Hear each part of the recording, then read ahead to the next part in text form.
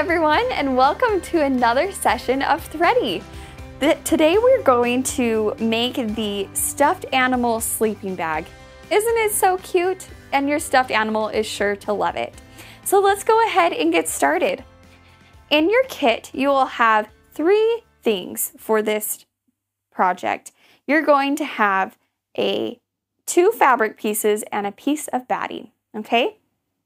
Now, what you're going to do is you're going to take your piece of batting and a glue stick, and you're going to turn your fabric piece, the ones with the stripes, you're going to turn it to be wrong side up. Remember what we talked about? The pretty side, the not so pretty side. The pretty side is right side. So we're going to place it with wrong sides up. And I'm going to take my glue stick and I'm just going to put some dots here, there, don't stress too much, okay? Just kind of put them all over. Okay? Now what you're going to do is you're going to flip this over and place this right on top of the batting, and you're going to smooth it out. Okay? Gonna smooth it out. Okay, that is all we have to do for right now. What we're going to now do is go to our sewing machine. And if you see on his little sleeping bag, there's lots of fun stitches. We've got some stars, we've got some little flowers, and a zigzag. This is the time where you get to really make it your own. Check out what we call decorative stitches. Fun stitches is what I also say. And you can choose maybe 5 or 6 stitches that you really like. And you're going to follow the lines on the fabric. See, you don't even have to trace the lines. Okay, so what we're going to do is go to our sewing machine. Pick a fun color thread. I'm choosing blue. And I'm going to place my fabric right underneath my presser foot. And I'm going to line up my needle on one of the lines here. Doesn't matter which one. Now, I'm going to do a little zigzag one. Okay? And I'm going to go to, let's do K. All right, and it's different on everyone's machine. You get to pick which one you like. Okay, take it nice and slow.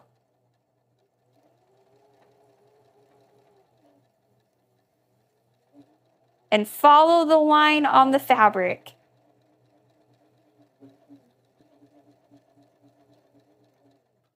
Okay, once I get to the end, I'm going to lift my presser foot, pull my fabric out, and cut my threads. There might be a little cutter on the side of your machine. You'll have to check that out. So now I picked a different decorative stitch, and I'm going to follow the next line and go all the way down. Take it very slow. Okay, so I just finished doing all the decorative stitches that I wanted to. You want to go about halfway up your fabric piece, okay? So let's go ahead and go to our workstation. All right, and we're going to place this pretty side up so we can see all our beautiful stitches. Now we're going to take our second piece and place it right sides together, matching the edges, okay? Now we're going to take our pins and we're going to pin all the way around, but we're going to leave an opening. So let's grab our pencil and we're going to draw a line right here and a line right here, okay? You probably want about 3, 4, maybe 5 inches, okay? So mark a line because that's where you're going to start and stop. Now we're going to pin all the way around. Okay, once we've pinned all the way around, we're going to go ahead and go to our sewing machine and we're going to start at one point, go all the way around, and then end at this other point that we marked here, okay? So with the needle in the center position, you're gonna line up your fabric up against the edge of the presser foot. So let me show you. Okay, I've changed my thread color back to white, and now I'm going to take my project. I'm gonna start where that line is that I drew, line up the edge of my fabric on the presser foot. Gonna put my presser foot down, and I'm gonna take a few stitches. Whoops, make sure you go back to the straight stitch. Okay. And then we're gonna do a back stitch, okay? Okay. Now, again, we're going to take our pins out as we go along. Ooh, and take it slow. And go all the way around.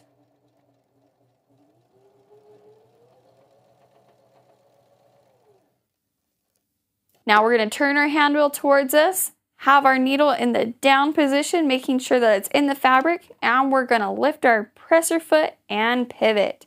You already know how to do this.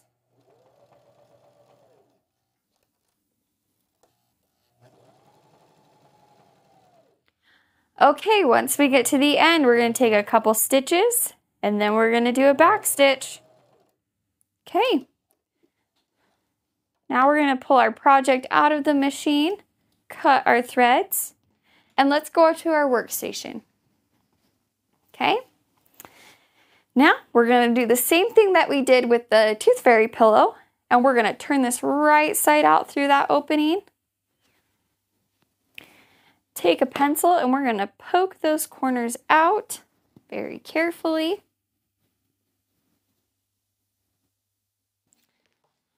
Okay, and then we're going to press, make it all flat, and we're going to fold in the edges right here where that opening was. Now, again, you can take a glue stick, put some glue on the inside there,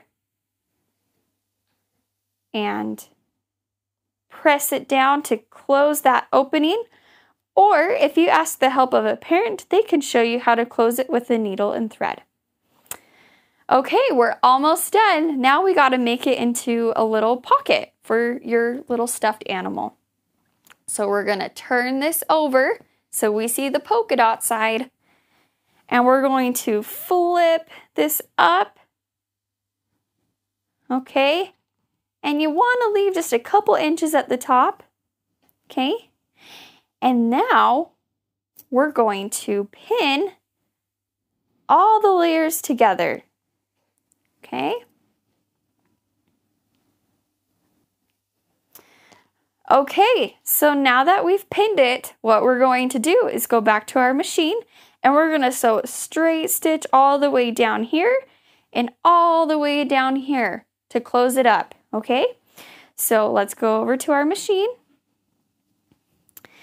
Again, we're going to have the needle in the center position, and we're going to follow the edge of our presser foot with our fabric, okay? So we're going to come under here, start at the top, bring our presser foot down, take a couple stitches, do a back stitch, and slowly follow the edge. Keep your hands out of the way.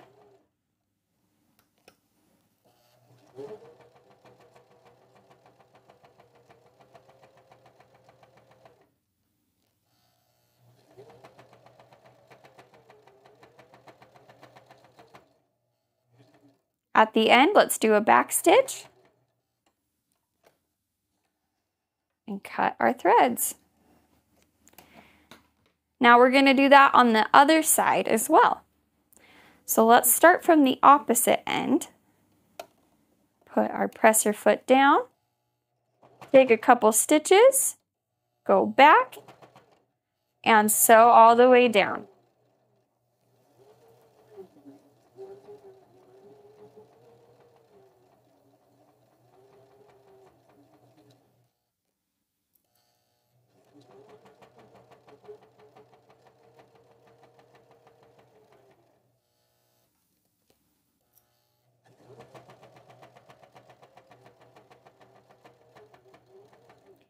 And to finish, do a back stitch.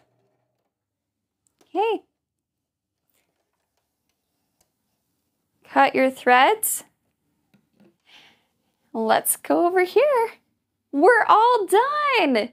That's how easy it is to make a stuffed animal sleeping bag. So your little stuffed animal can just go right in. And you're done. That's how easy it is to do. So again, if you have any questions, feel free to reach out to me. And now that you know how to make this, you can make them for all your stuffed animals. I can't wait to see. That's all for now. We'll see you next time.